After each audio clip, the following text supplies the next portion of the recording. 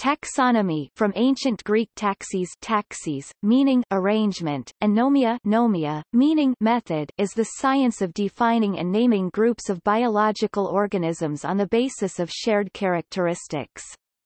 Organisms are grouped together into taxa, singular, taxon, and these groups are given a taxonomic rank. Groups of a given rank can be aggregated to form a supergroup of higher rank, thus creating a taxonomic hierarchy.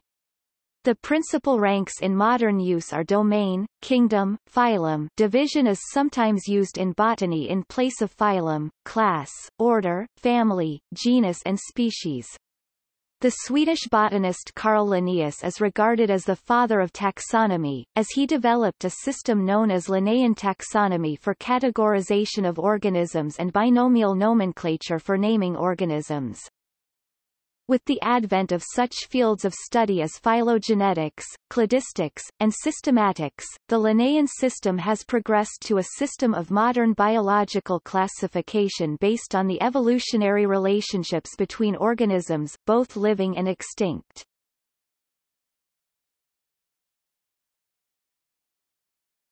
Topic. Definition.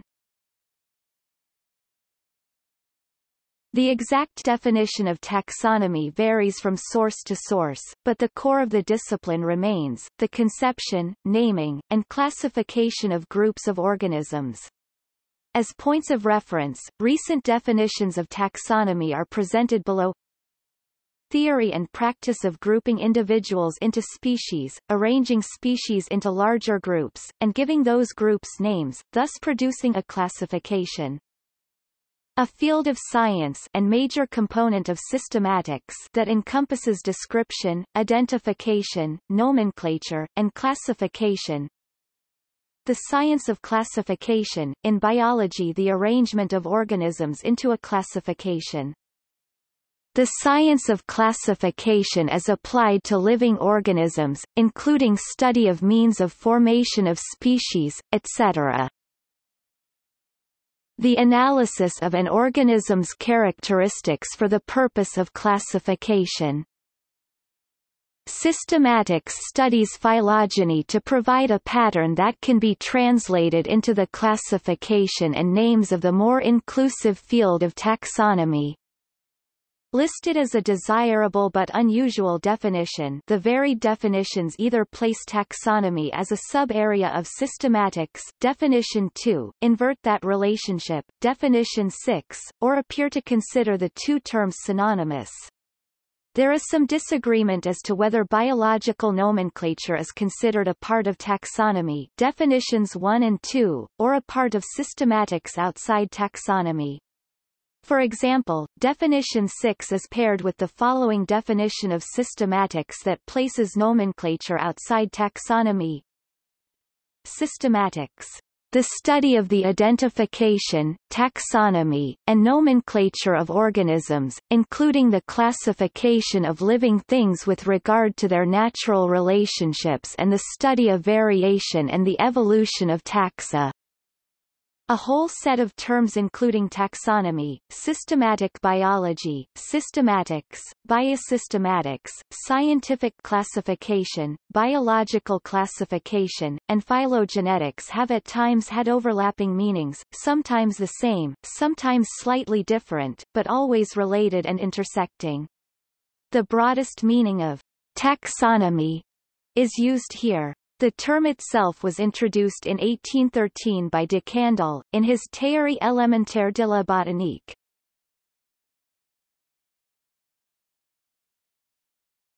Topic. Monograph and taxonomic revision.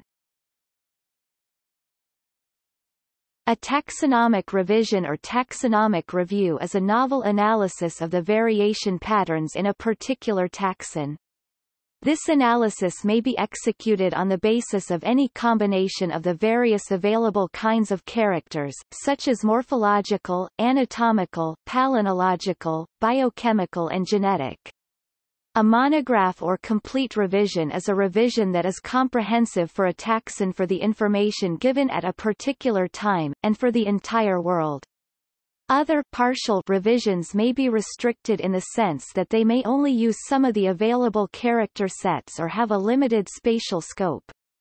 A revision results in a confirmation of or new insights in the relationships between the subtaxa within the taxon under study, which may result in a change in the classification of these subtaxa, the identification of new subtaxa, or the merger of previous subtaxa.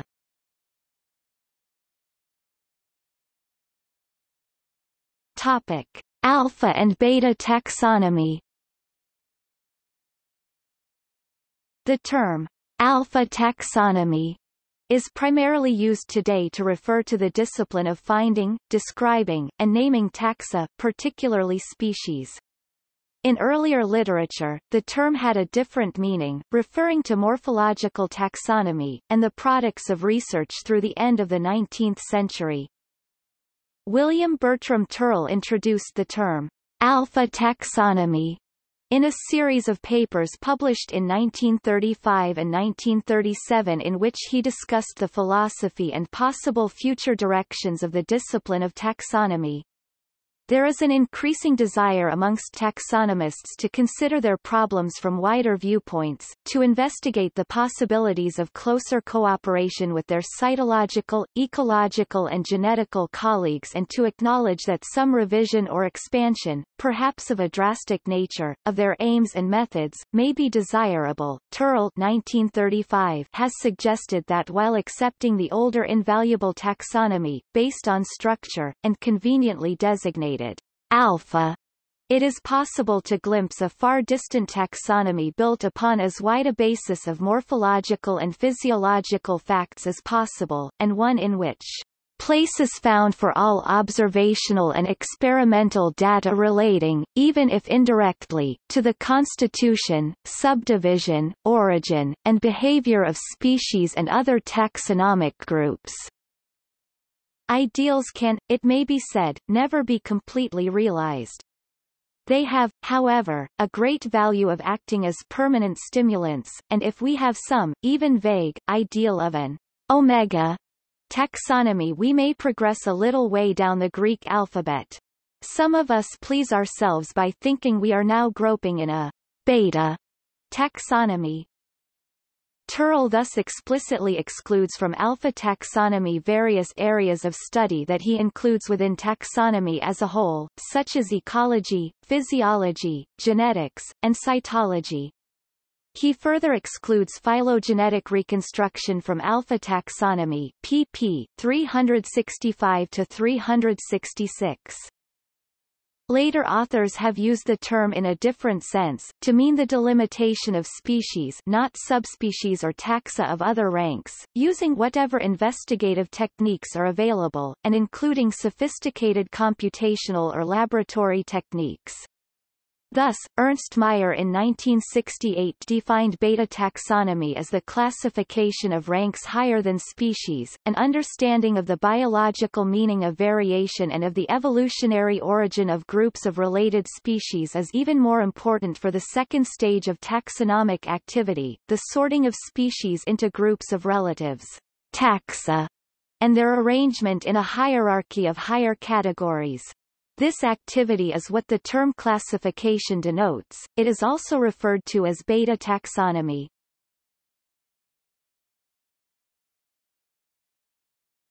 Topic: Microtaxonomy and macrotaxonomy.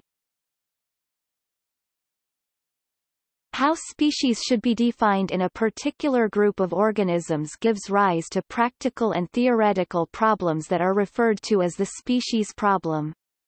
The scientific work of deciding how to define species has been called microtaxonomy.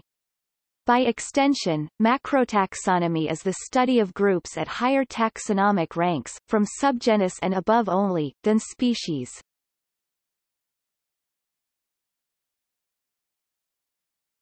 Topic: History. While some descriptions of taxonomic history attempt to date taxonomy to ancient civilizations, a truly scientific attempt to classify organisms did not occur until the 18th century. Earlier works were primarily descriptive and focused on plants that were useful in agriculture or medicine. There are a number of stages in this scientific thinking. Early taxonomy was based on arbitrary criteria, the so-called artificial systems, including Linnaeus's system of sexual classification.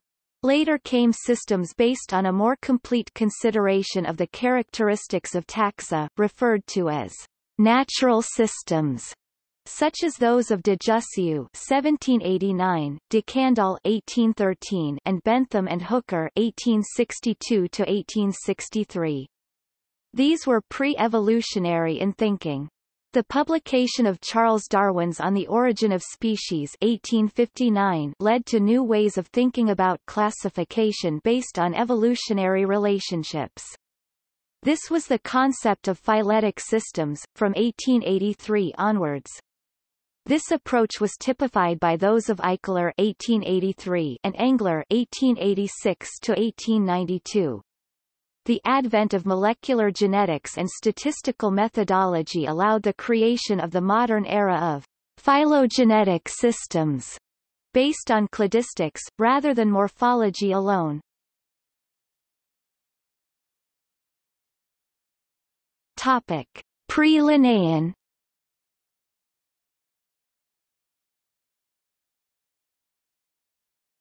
Topic: Early taxonomists.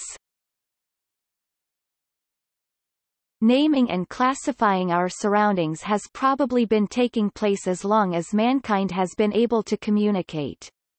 It would always have been important to know the names of poisonous and edible plants and animals in order to communicate this information to other members of the family or group. Medicinal plant illustrations show up in Egyptian wall paintings from c. 1500 BC, indicating that the uses of different species were understood and that a basic taxonomy was in place.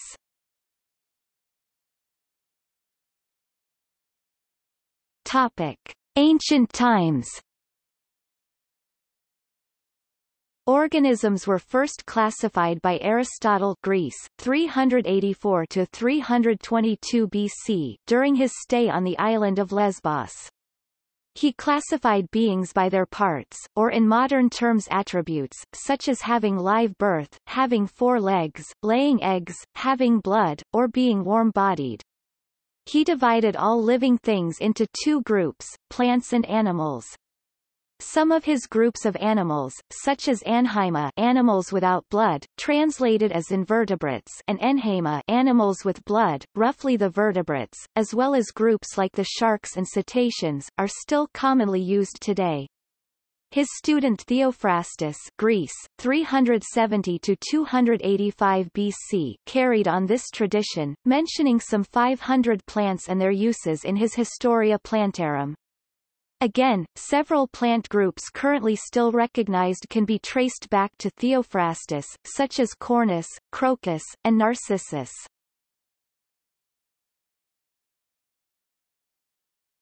Topic: Medieval. Taxonomy in the Middle Ages was largely based on the Aristotelian system, with additions concerning the philosophical and existential order of creatures. This included concepts such as the great chain of being in the Western scholastic tradition, again deriving ultimately from Aristotle. Aristotelian system did not classify plants or fungi, due to the lack of microscope at the time, as his ideas were based on arranging the complete world in a single continuum, as per the Scala Natura, the natural ladder. This, as well, was taken into consideration in the great chain of being. Advances were made by scholars such as Procopius, Timotheos of Gaza, Demetrios Papagomenos, and Thomas Aquinas. Medieval thinkers used abstract philosophical and logical categorizations more suited to abstract philosophy than to pragmatic taxonomy.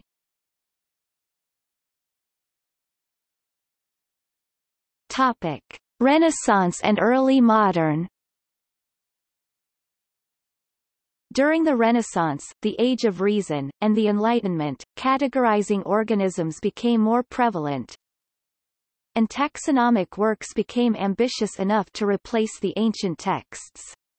This is sometimes credited to the development of sophisticated optical lenses, which allowed the morphology of organisms to be studied in much greater detail.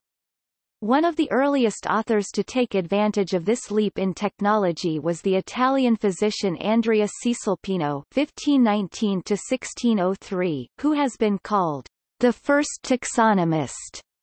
His magnum opus De Plantis came out in 1583, and described more than 1,500 plant species. Two large plant families that he first recognized are still in use today, the Asteraceae and Brassicaceae. Then in the 17th century John Ray, England, 1627–1705, wrote many important taxonomic works. Arguably his greatest accomplishment was Methodus Plantarum Nova 1682, in which he published details of over 18,000 plant species. At the time, his classifications were perhaps the most complex yet produced by any taxonomist, as he based his taxa on many combined characters. The next major taxonomic works were produced by Joseph Pitton de Tournefort, France, 1656–1708. His work from 1700, Institutions Rei Herbarii, included more than 9,000 species in 698 genera, which directly influenced Linnaeus, as it was the text he used as a young student.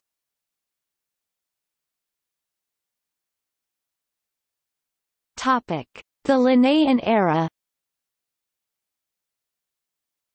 The Swedish botanist Carl Linnaeus (1707–1778) ushered in a new era of taxonomy. With his major works Systema Naturae first edition in 1735, Species Plantarum in 1753, and Systema Naturae 10th edition, he revolutionized modern taxonomy. His works implemented a standardized binomial naming system for animal and plant species, which proved to be an elegant solution to a chaotic and disorganized taxonomic literature. He not only introduced the standard of class, order, genus, and species, but also made it possible to identify plants and animals from his book, by using the smaller parts of the flower. Thus the Linnaean system was born, and is still used in essentially the same way today as it was in the 18th century. Currently, plant and animal taxonomists regard Linnaeus' work as the starting point for valid names at 1753 and 1758 respectively. Names published before these dates are referred to as Pre-Linnaean and not considered valid, with the exception of spiders published in Svenska Spindlar. Even taxonomic names published by Linnaeus himself before these dates are considered pre-Linnaean.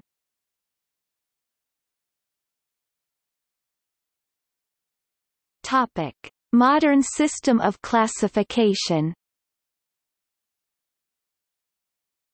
Whereas Linnaeus aimed simply to create readily identifiable taxa, the idea of the Linnaean taxonomy as translating into a sort of dendrogram of the animal and plant kingdoms was formulated toward the end of the 18th century, well before On the Origin of Species was published. Among early works exploring the idea of a transmutation of species were Erasmus Darwin's 1796 Zoonomia and Jean-Baptiste Lamarck's Philosophie zoologique of 1809. The idea was popularized in the Anglophone world by the speculative but widely read Vestiges of the Natural History of Creation, published anonymously by Robert Chambers in 1844. With Darwin's theory, a general acceptance quickly appeared that a classification should reflect the Darwinian principle of common descent. Tree-of-life representations became popular in scientific works, with known fossil groups incorporated. One of the first modern groups tied to fossil ancestors was birds.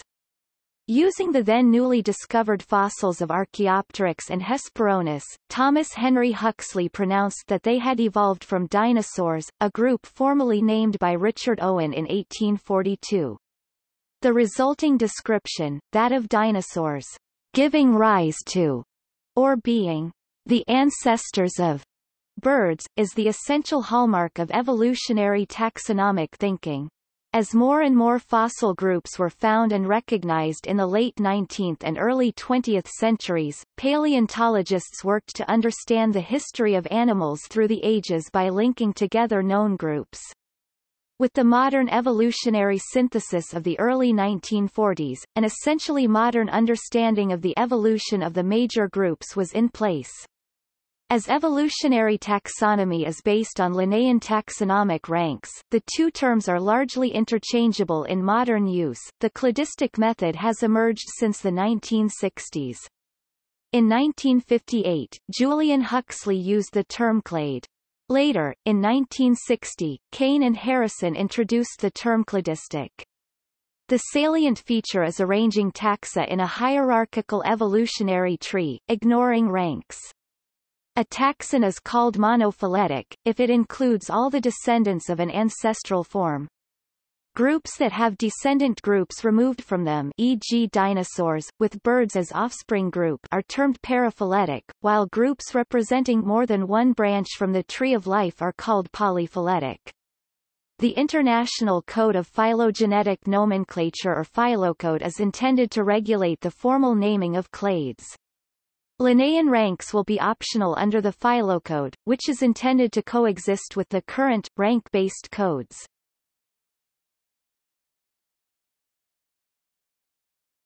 Topic: Kingdoms and domains. Well before Linnaeus, plants and animals were considered separate kingdoms. Linnaeus used this as the top rank, dividing the physical world into the plant, animal and mineral kingdoms. As advances in microscopy made classification of microorganisms possible, the number of kingdoms increased, 5 and 6 kingdom systems being the most common. Domains are a relatively new grouping. First proposed in 1977, Carl Woese's three-domain system was not generally accepted until later. One main characteristic of the three-domain method is the separation of archaea and bacteria, previously grouped into the single-kingdom bacteria, a kingdom also sometimes called Monera, with the eukaryota for all organisms whose cells contain a nucleus. A small number of scientists include a sixth kingdom, archaea, but do not accept the domain method. Thomas Cavalier Smith, who has published extensively on the classification of protists, has recently proposed that the Neomera, the clade that groups together the archaea and eukarya, would have evolved from bacteria, more precisely from actinobacteria. His 2004 classification treated the archaeobacteria as part of a subkingdom of the kingdom bacteria, i.e. he rejected the three-domain system entirely. Stefan Lukita in 2012 proposed a five-dominion system, adding preonobiota, acellular and without nucleic acid, and virusobiota, acellular but with nucleic acid, to the traditional three domains.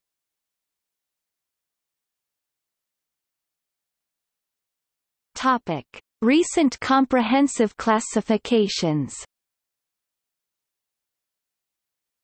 Partial classifications exist for many individual groups of organisms and are revised and replaced as new information becomes available. However, comprehensive treatments of most or all life are rarer. Two recent examples are that of Adl et al. 2012, which covers eukaryotes only with an emphasis on protists, and Ruggiero et al. 2015, covering both eukaryotes and prokaryotes to the rank of order, although both exclude fossil representatives.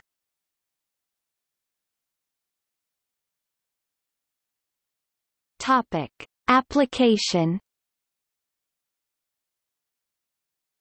Biological taxonomy is a sub-discipline of biology, and is generally practiced by biologists known as taxonomists, though enthusiastic naturalists are also frequently involved in the publication of new taxa. Because taxonomy aims to describe and organize life, the work conducted by taxonomists is essential for the study of biodiversity and the resulting field of conservation biology.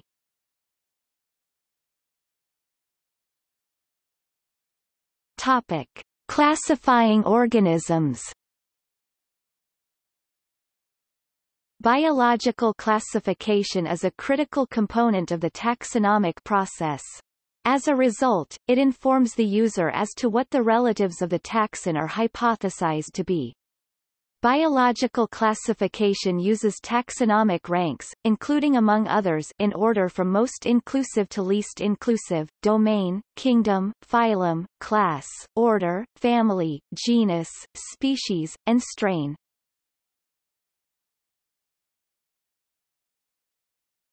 Topic: Taxonomic descriptions. The definition of a taxon is encapsulated by its description or its diagnosis or by both combined.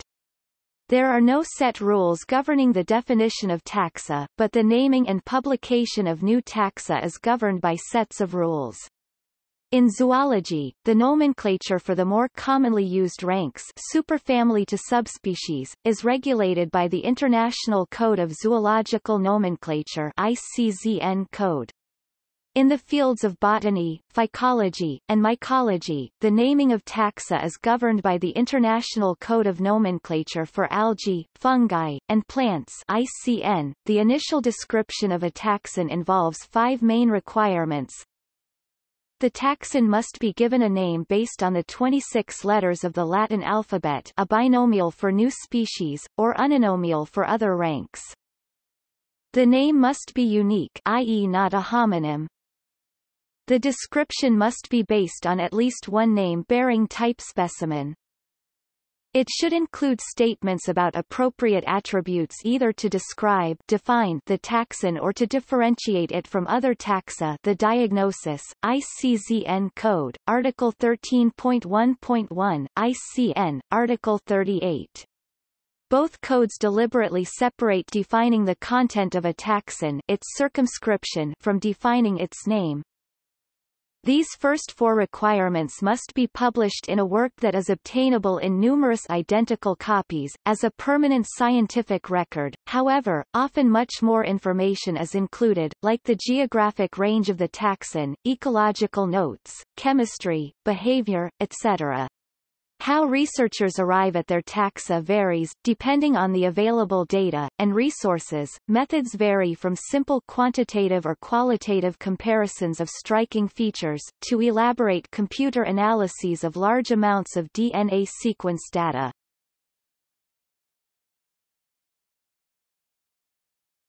Topic: Author citation. An authority may be placed after a scientific name. The authority is the name of the scientist or scientists who first validly published the name. For example, in 1758 Linnaeus gave the Asian elephant the scientific name Elephas maximus, so the name is sometimes written as Elephas maximus Linnaeus, 1758. The names of authors are frequently abbreviated. The abbreviation L, for Linnaeus, is commonly used. In botany, there is, in fact, a regulated list of standard abbreviations. See List of botanists by author abbreviation. The system for assigning authorities differs slightly between botany and zoology. However, it is standard that if a species name or placement has been changed since the original description, the original authority's name is placed in parentheses.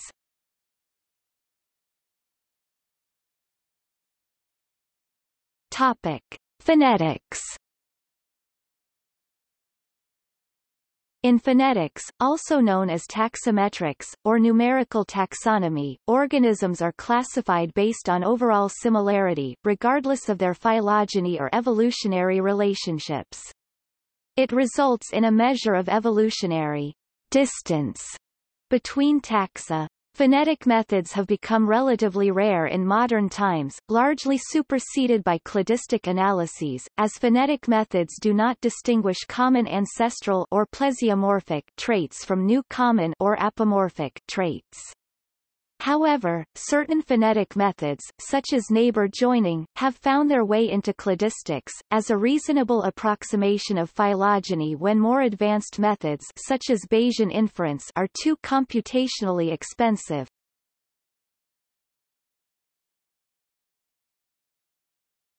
Topic: Databases.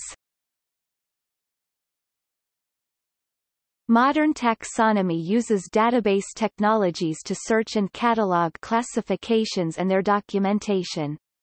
While there is no commonly used database, there are comprehensive databases such as the Catalogue of Life, which attempts to list every documented species. The catalogue listed 1.64 million species for all kingdoms as of April 2016, claiming coverage of more than 3/4 of the estimated species known to modern science.